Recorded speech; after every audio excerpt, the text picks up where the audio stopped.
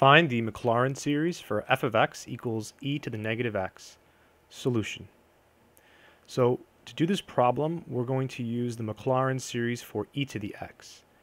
The Maclaurin series for e to the x is the infinite sum, as n runs from 0 to infinity, of x to the n over n factorial. And this equation holds for all x, right? This converges absolutely for every real number x. In particular, it converges when you plug in negative x. So e to the negative x, this is equal to the infinite sum, as n runs from 0 to infinity, of the quantity minus x to the n divided by n factorial. Now we can do some algebra here to clean things up.